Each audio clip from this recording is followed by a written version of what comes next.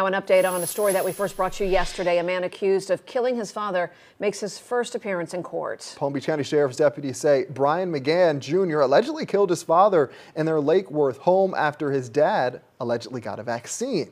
Our Caleb Califano has more on this. We're now learning from the arrest report more about the victim Brian McGann Jr. allegedly killed, his father. McGann Jr. making his first appearance in front of a judge this morning. He's facing premeditated first-degree murder charge. According to the arrest report, the person who called 911 received a phone call from McGann Jr. during which they could hear his father saying, quote, "Stop, you're killing me." When Palm Beach County Sheriff's deputies arrived to the Lake Worth home late Sunday night, they found McGann Sr. bloody and beaten.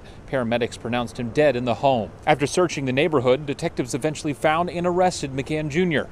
The arrest report states his hands were significantly swollen and he had blood all over his clothes. The report says the woman who called 911 claims she knew the McGanns for years and continued to tell deputies that McGann Jr. was, quote, "a delusional conspiracy theorist who was angry with his father for recently receiving the vaccine."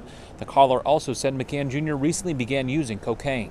McGann Jr. is being held without bond here at the Palm Beach County Jail. He's expected back in court next month. In West Palm Beach, Caleb Califano, WPBF 25 News.